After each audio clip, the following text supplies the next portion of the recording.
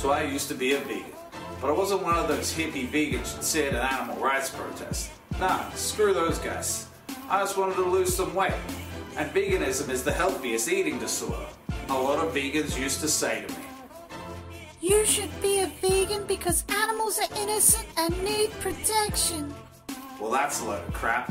If you think animals are so innocent, why don't you throw your child into a bullpen? Let's see how innocent you think these animals are when your child's skewered by a bullhorn.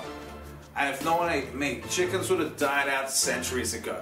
Like, they are the dumbest, laziest bird on the planet. Like, they've got wings and they can't fly.